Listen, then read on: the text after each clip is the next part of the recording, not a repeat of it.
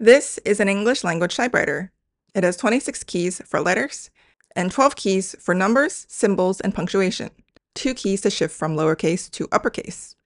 Push a letter key and the typewriter automatically types out the corresponding letter. Pretty simple, right? Because the English language is phonetic, this typewriter allows you to write out any English word you could possibly think of. This is a Chinese dictionary. Unlike English, the Chinese language is made up of square-shaped logograms, consisting of different strokes in different positions and different orientations. They are all unique glyphs, and there are over 50,000 of them. Imagine it's the early 1900s and you're a young Chinese engineer trying to come up with a typewriter for the Chinese language. How would you go about doing it?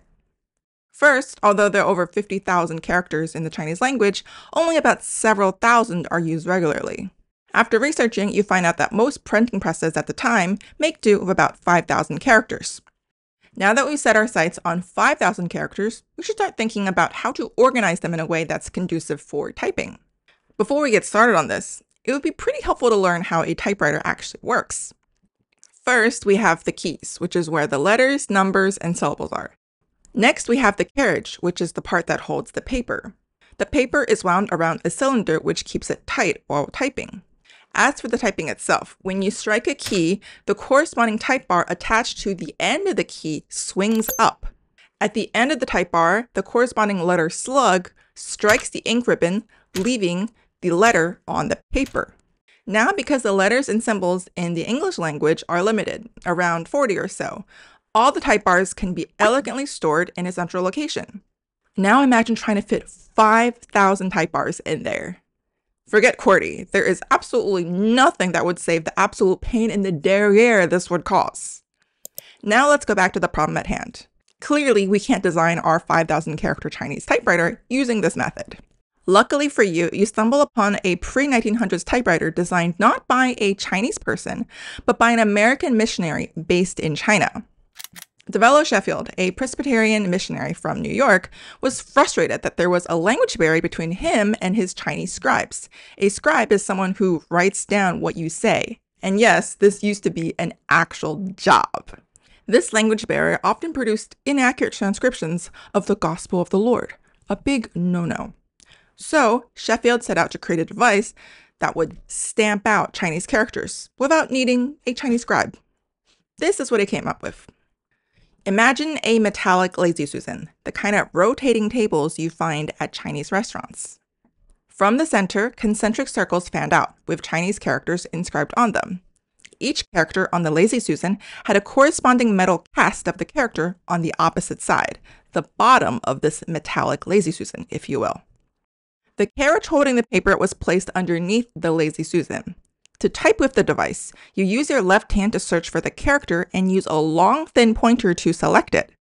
Then, with your right hand, you place the paper tray beneath the character, and a small hammer forces the paper to meet the metal cast on the other side. Operating this device was a painstaking process. First, each character had to be inked individually right before using them. Second, the entire device had to be reset to its original location after using one character. And third, uncommon characters were located very far from the operator, meaning you had to use your entire body to reach some of them. As impressive as this device was, it didn't become a standard for Chinese typewriting. Again, Sheffield created this device because he didn't want to rely on a Chinese scribe, and this would have definitely solved his problems. However, the point of a typewriter is that it revolutionized writing. It had to be small, it had to be fast, and it had to be efficient. As an engineering student, you wanted to create something that would be truly revolutionary for Chinese typewriting, to bring China to the 20th century. Instead of creating a rotating Lazy Susan where you had to visually spot each character and rotate to it, you decide to place all the characters on an X-Y axis, with each character having its own coordinate. This would make for easier lookup. You think back on the elegant Remington typewriters that connected 26 letter keys to 26 letter slugs. Obviously, you couldn't make 5,000 of these individual letter slugs, but you start thinking, why are posters rolled up when they're being carried? Because it significantly decreases the surface area. You can fit a lot more things in a smaller space. You decide that the same principle can be applied to your Chinese typewriter. you decide to affix the character cast to the curved surface of a cylinder. By using this method, you end up fitting 1,500 characters on the cylinder. But 1,500 characters are not enough for Chinese, so you decide to 4x the cylinders. This way, you have 4,000 Chinese characters. Now, each character on the viewable type bed is connected to one character cast on one of the 4 rotatable cylinders. When you find the character you want, you press a lever on the type bed, and the cylinders rotate to the correct position, and the corresponding character cast would make an imprint on paper. Congratulations! You have now become the first Chinese person to create a Chinese typewriter. You also have a name. I didn't mention it earlier, but the protagonist of the story is a real person, and that person's name is Zhou Houkun. In 1916, Zhou Houkun was a 27-year-old engineering student from Wuxi, a city near Shanghai. He was one of the first Chinese nationals to study abroad in the US. An engineer of considerable talent, Zhou Houkun had just graduated from MIT with a degree in aeronautical engineering. At that time, America was light years ahead of China in technology, manufacturing, transportation, literally by all conceivable measures. Do you stay in America, where you'd be considerably more comfortable, or do you return to your home country to try to mass produce your beloved Chinese typewriter? At that time, a leading publisher in China, the Commercial Press in Shanghai, had offered to manufacture Zhou Houkun's typewriter, so he decided to go back to China. However, he regretted his decision almost as soon as he set foot in the typewriter workshops in China. According to Zhou, the gears being cut were like the ragged teeth of an old Chinese lady past 60, not precise like the workmanship he was used to in the United States. Man, that's really harsh words there. After visiting 10 workshops in 10 months, Zhou could not find anyone that could faithfully reproduce his original prototype. Specifically, he couldn't find anyone that could make the character casts on the cylinders detachable. He decided to appeal to the commercial press to let him go back to the US and manufacture the typewriter there. Unfortunately, the commercial press decided that offshoring manufacturing to the US was not an economical choice. In the end, Zhou was severed from his contract, and the blueprints of the typewriter now belonged with the commercial press. Luckily for the future of the Chinese typewriter, there was no lack of Chinese talent eager to tackle the problem that Zhou Houkun left behind. After Zhou left the company, a Shanghai native by the name of Zhendong entered the company and picked up where Zhou left off. He made quite a few changes to the original design. Zhendong decided to eliminate the cylinders completely, and this was a major reason that Zhou had to leave because nobody could produce the cylinders the way he wanted to. So by eliminating the cylinders, we significantly decreased the amount of characters that can be outputted by this typewriter. But pros and cons, right? In the end, Zhendong edited the design to make all of the characters in the visible type bed movable. And instead of the characters being connected to type bars, each character visible to the viewer was the actual type bar of the character. When you hit the lever on the character, the selection lever picks up the character cast and swings it up to meet the paper. And after the key is released, the character cast automatically snaps back into place. Although the design only allowed for 2,500 characters, the character casts were removable, meaning they can be swapped out for different characters when needed. Zhendong's altered version was considerably easier to manufacture. And eventually, the commercial press was able to take Zhendong's altered version to press, so to speak, making the Zhou-style typewriter the first mass-produced Chinese typewriter in the world. This typewriter would be heavily used in the 20th century. Different companies would make their own versions, but in the end, they were all slightly altered versions of the design that Zhou Houkun and Zhendong co-designed. And this is where you expect the story to end. However, fact is often stranger than fiction, especially in this story.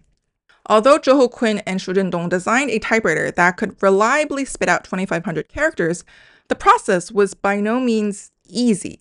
As all 2,500 characters are physically visible on the type bed, you had to visually find each character before moving the cursor there, and this was an exercise in eye power and patience. Using the machine means you had to constantly refer to a cheat sheet to figure out where each character was located. Later variations of the machine would have commonly used characters placed near each other, which led for faster typing, but this was still much slower than using a QWERTY keyboard. One man felt that there was a better way. Born the son of a pastor in Fujian province, Yutang grew up immersed in Western classics, not Chinese ones. Therefore, he was able to view the problem of the Chinese character from both an outsider's and insider's perspective. Many before him tried to break down Chinese characters into components.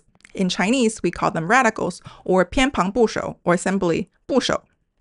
In the highly venerated Kangxi Dictionary commissioned by Emperor Kangxi in 1716, there are 214 radicals that organizes the characters, and the radicals are organized by number of strokes. Despite this radical organization system, Chinese and Western typewriting experts tried for decades to break them down in a way that was organizable on a keypad for a typewriter. None of them were able to do so. But Lin Yutang was different.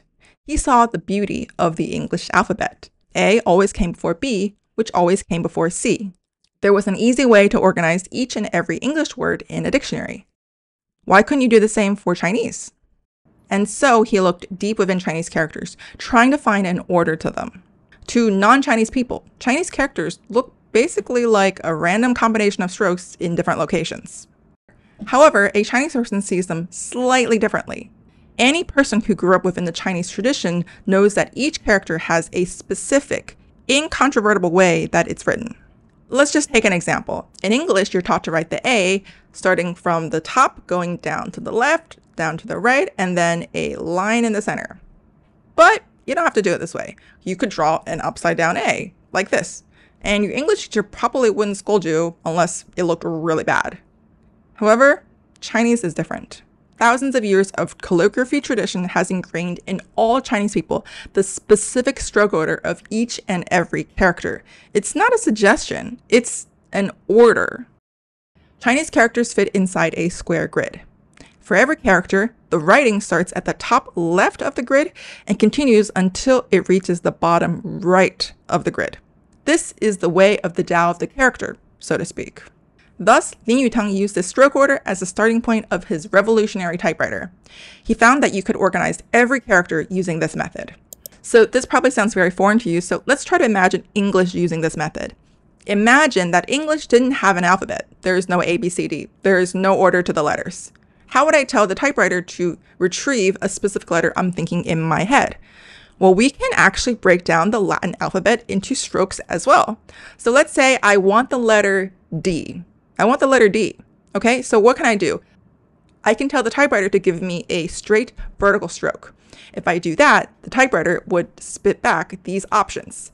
B, D, E, F, H, I, K, L, M, N, P, R. Okay, that's quite a lot, right? But let's say for the second stroke, I want to stipulate, because the D looks like this, right? I can stipulate that the second stroke has to be a curved stroke. Now we're down to B, D, P, and R. Much closer to our goal, right? Now, for the English alphabet, this seems like overkill, and it probably is, but not for the Chinese language, where we have tens and thousands of characters, many of which look quite similar. Lin Yutang published this system for managing and retrieving Chinese characters in 1917, and this is right around the time that the Zhendong typewriter took off. But given the success of the Zhou-style typewriter, Lin Yutang knew he had to perfect his typewriter. In doing so, it took him almost 30 years to accomplish this feat. Amidst the instability in China, Lin Yutang traveled around the world where he wrote and translated novels and articles in both Chinese and English, and many of them were quite well received. And he used the sales of these books to fund his passion project, his Chinese typewriter. At long last, in 1947, he finally finished the prototype of his typewriter, which he called the Mingkwai, meaning clear and fast. For his prototype, he simplified the input process greatly. Instead of allowing for the stroke input of every character, Lin limited the strokes to just 2. The first component on the top of the character and the last component on the bottom of the character. This was something that every literate Chinese person knew, and it would be very intuitive for them to use this machine. This typewriter looked almost the same as that of an English language typewriter, and the size and weight were comparable as well. Except there was one major difference. The space above the keyboard housed a large cylinder made up of 6 medium cylinders, each of which housed 6 small cylinders. Each of the 6 small cylinders had 8 sides, and each side had 29 character casts. In total, this allowed for 8,352 characters to be typed. The absolute ingenious part of this machine is the selection process. For example, if you want to type out the character xin, you'd first tap the top part, which is the 人字旁, and then you type the bottom part, which is the 口. The cylinders in the device have now turned to find the characters that match the top and bottom component. Next, a viewfinder called the Magic Eye lights up on the top of the machine, showing you 8 possible options matching 人字旁 and then 口. From there are 8 buttons on the bottom of the keypad, and you strike the number of the character you want. The rest of the machine functions exactly the same as an English language typewriter. However, that is not where this ingenious typewriter stopped. Out of the over 8,000 characters in the cylinders, about 7,000 are full characters. But of the remaining 1,370 casts, 1,300 are phonetic components and 70 are radicals, which means that a total of 91,000 additional characters can be made from this machine. What Yutang created was an absolute linguistic and engineering marvel. However, a variety of factors prevented him from becoming the household name he deserved to be. First, when he demonstrated the machine to Remington executives in New York, a malfunction in the machine caused them to take a pass.